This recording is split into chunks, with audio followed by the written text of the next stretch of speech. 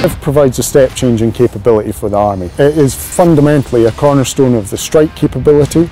It allows us to deliver the dismounted infantry mass, i.e. the soldiers, over long distances in a protected environment. But furthermore, it also forms part of the modernisation of the Army fleet.